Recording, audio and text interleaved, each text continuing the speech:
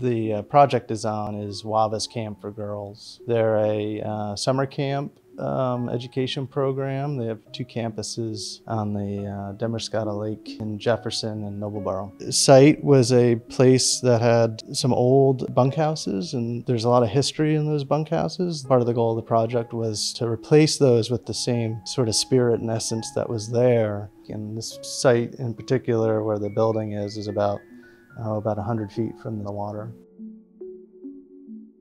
The key program element to this project is the outside space. So, Maine, we don't really think about the connection so much, or we don't have the luxury of designing outside space, but in this case, it's a summer use, and so the connection between the 3 buildings becomes key. The deck space is where the staffers come to congregate and share a meal or hang out.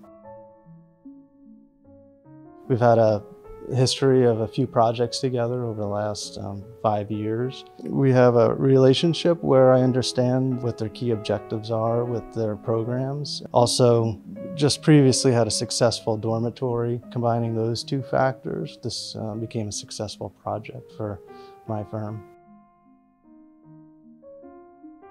The 3 buildings, the way they sit on the site, they're sort of tucked down, sort of nestled into the landscape. So the space around them, along with the placement of the 3 structures, are slightly skewed and juxtaposed, so they're not really orthogonal. They're placed in sort of a natural development, as they would have been developed over years, but sort of conceived of at the same time.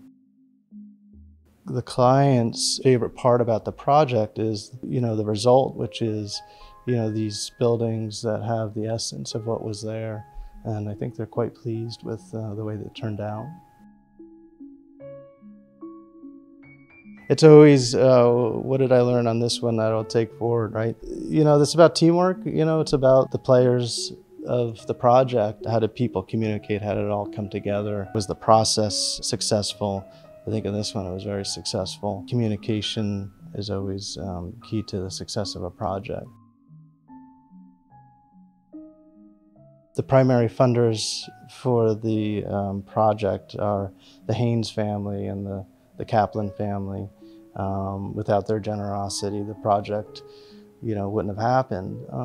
The owner, Kiev WAVA's Education, the project's design team, Lincoln Haney Engineers, the Site Civil, Gartley Dorsky Engineers from my office, Jennifer Wace for technical assistance, the builder, Bruce Lauka Inc. from Rockport. That's the success of the project right there.